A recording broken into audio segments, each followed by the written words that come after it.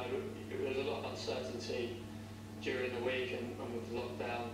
And you know, we prepared as normal. The management made sure we was in as normal, doing what we do. And you know, when the news come out, I think you know we prepared as well as we can do, and we're ready.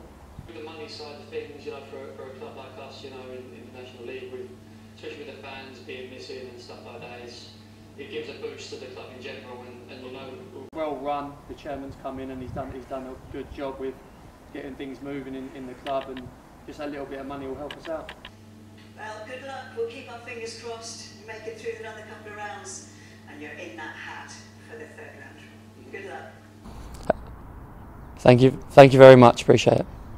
Do you want to sanitise these for you? Just pop them on there. I've got the spray here. Yeah. Pop down there, and I'll.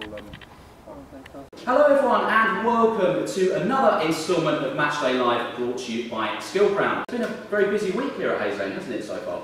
Yeah, I mean, obviously, I hope you like our new studio, by the way. Get it? I'll delete it after.